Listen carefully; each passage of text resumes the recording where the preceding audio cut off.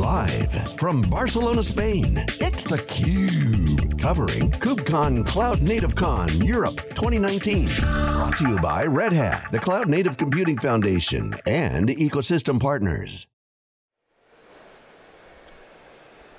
Welcome back to theCUBE here at KubeCon CloudNativeCon 2019 in Barcelona, Spain. I'm Stu Miniman. My co-host is Quinn, and we're thrilled to welcome to the program two gentlemen from CERN. Of course, CERN needs no introduction. We're going to talk some science, going to talk some tech. To my right here is Ricardo Rocha, who's the computer engineer, and Lukas Heinrich, who's a physicist. So, Lukas, let's start with you. You know, if you're a traditional enterprise, we talk about your business, but talk about your projects, your applications. What piece of fantastic science is your team working on? Right. So I work on an experiment that is situated with the Large Hadron Collider.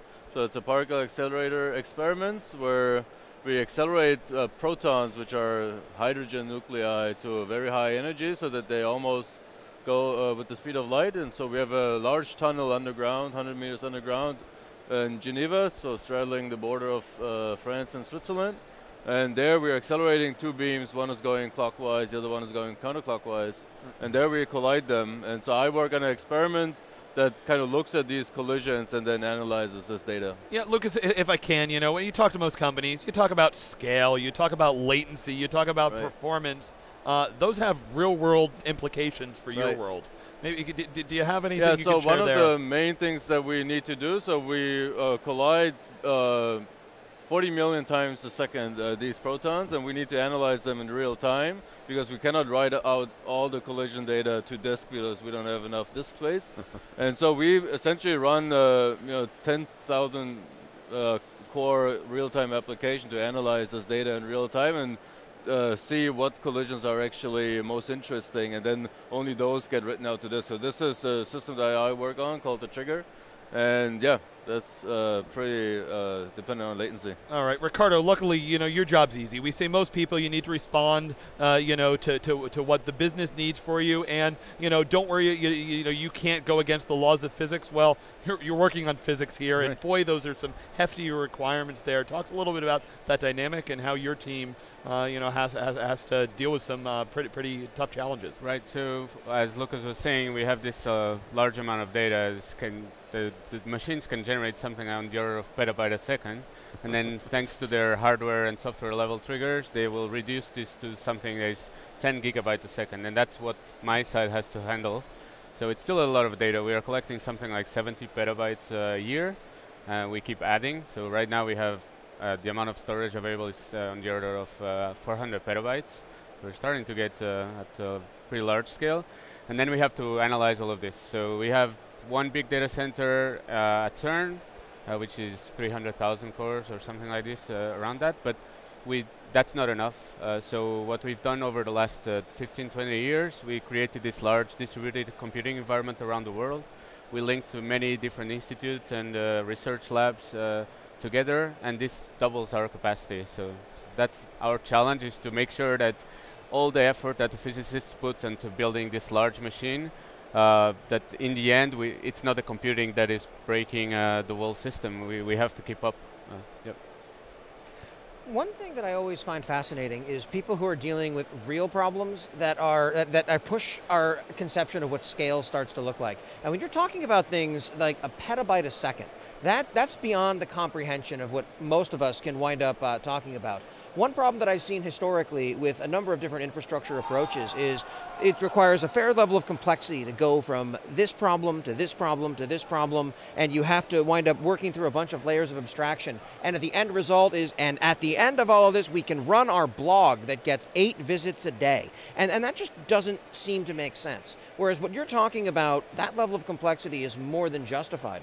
So my question for you is, as you start seeing these things evolve, and looking at other best practices and guidance from folks who are doing far less data-intensive applications, are you seeing that a lot of the best practices start to fall down as you're pushing theoretical boundaries of scale? Right, that's actually a good point. Like, the physicists are very good at getting things done, and they don't worry that much about the process, as long as in the end it works.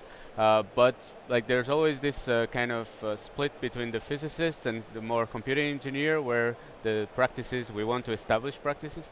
But at the end of the day, like we have a large machine that has to work. So sometimes we skip a couple of steps, but we still need there's still quite a lot of control on like data quality and the software validation and all of this.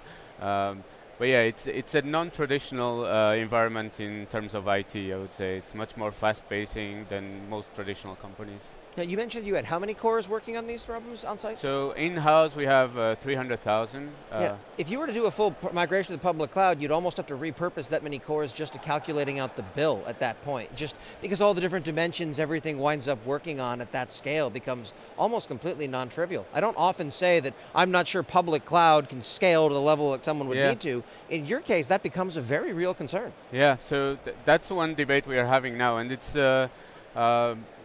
it has a lot of advantages to have the computing in-house, and also because we pretty much use it 24/7, it's a very different type of workload. So we need a lot of resources 24/7.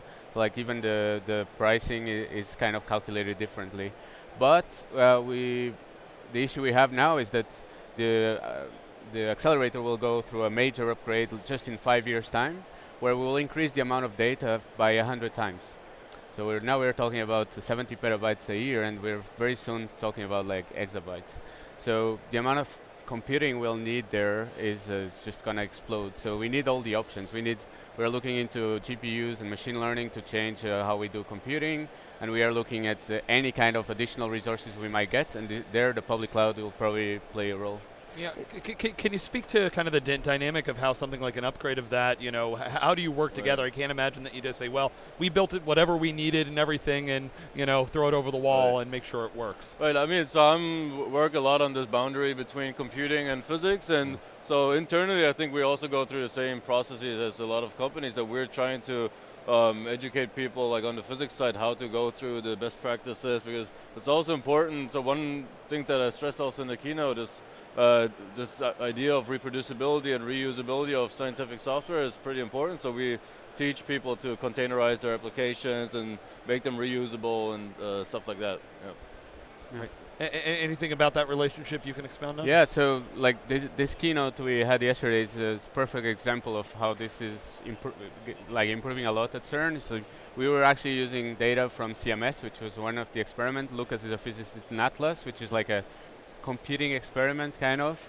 I'm in IT, and like all this containerized infrastructure kind of is getting us all together, because like computing is getting much easier in terms of how to share pieces of software and even infrastructure, and this helps us a lot internally also.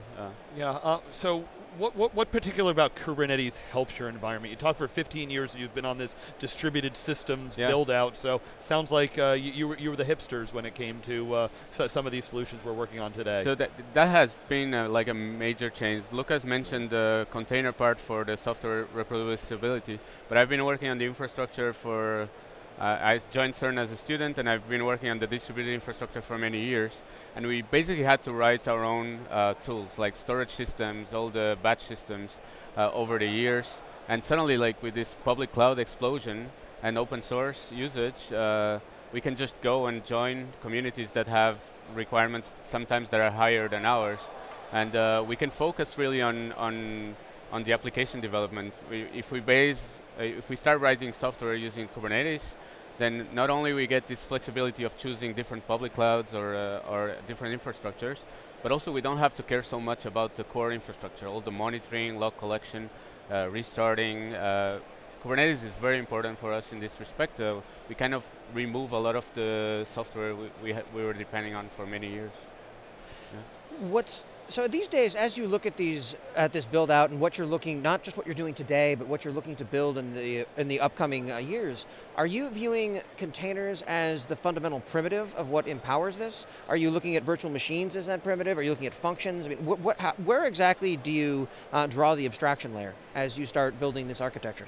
So yeah, traditionally we've been using virtual machines for like the last maybe 10 years almost, or I don't know, 8 years at least.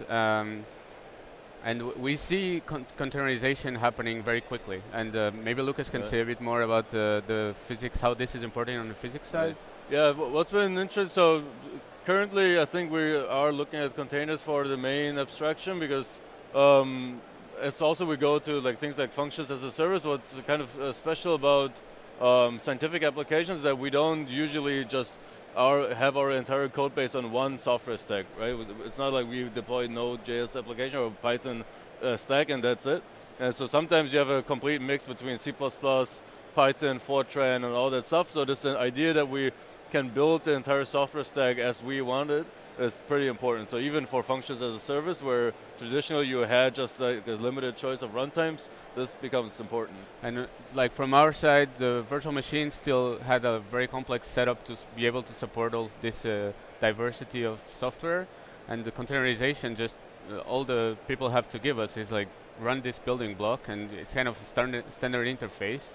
So we only have to build the infrastructure to be able to handle these pieces. Well, I don't think anyone can dispute that you folks are experts in taking larger things and breaking them down into constituent components thereof. I mean, you are quite obviously lead world experts on that. But was there a challenge to you as you went through that process of, I don't necessarily even want to say modernizing, but in changing your viewpoint of those primitives as you've evolved, have you seen that there were challenges in gaining buy-in throughout the organization? Was there pushback? Was it culturally painful to wind up moving away from the virtual machine approach into a containerized world? Right, so yeah, a bit of course, but traditionally we, like physicists, really focus on their end goal. We often say that we don't count how many cores or whatever, we care about events per second, how many events we can process per second. So it's a kind of more open-minded community maybe than traditional IT, so we don't care so much about which technology we use at some point, as long as the job gets done. So yeah, there's a bit of traction sometimes, but there's also a push when you can demonstrate that we get a clear benefit, then it's kind of easier to push it. Yeah, what's a little bit special, maybe also for particle physics, that it's not only CERN that is a research lab. We are an international collaboration of many institutes all around the world that work on the same project, which is just hosted at CERN, and so it's a very flat hierarchy, and people do have the freedom to try out things, and so it's not, we have like a top-down mandate what technology we use, and then somebody tries something out. If it works and people see a value in it, you know, you get adoption from it. Yeah. The collaboration with the data volumes you're talking about as well has got to be intense. I think you're a little bit beyond the, okay, we ran the experiment, we put the data in Dropbox, go ahead and download it, you'll get that in only 18 short years. It seems like there's absolutely that was one of the key points actually in the keynote, is that so a lot of the experiments at CERN have an open data policy where we release our data, and so that's great because we think it's important for open science, but it was always a bit of a issue, like who can actually practically analyze this data for people who don't have a data center. And so part of the keynote was that we could demonstrate that using Kubernetes and public cloud infrastructure actually becomes possible for people who don't work at CERN to analyze this large-scale scientific data sets. I mean, maybe just for our audience, you know, the punchline is rediscovering the Higgs boson in the public cloud. Maybe just, you know, give our audience a little bit of taste of that. Right. Yeah. So basically, what we did is, so the Higgs boson was discovered in 2012 by both Atlas and CMS, and so part of that data, so we used open data from CMS, and part of that data has now been released publicly, and basically this was a 70 terabyte data set, which we, like thanks to our Google Cloud partners, could put onto public cloud infrastructure, and then we analyze it on a large-scale Kubernetes cluster. And the main challenge there was that, like, we publish it and we say you probably need a month to process it, but we had like 20 minutes on the keynote, so we kind of needed a bit larger infrastructure than usual to run it like down to 5 minutes or less. So in the end it all worked out, but that was a bit of a challenge.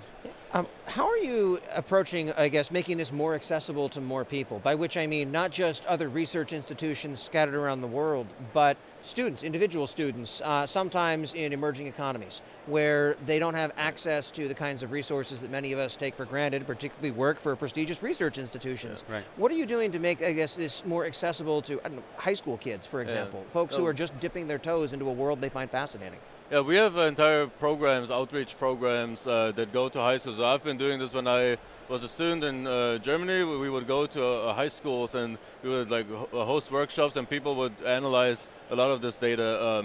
themselves on their computer. So we would come with USB sticks that have data on them, and they could analyze it. And so part of also the open data strategy from Atlas is to use that open data for educational purposes, and then there are also programs in emerging countries.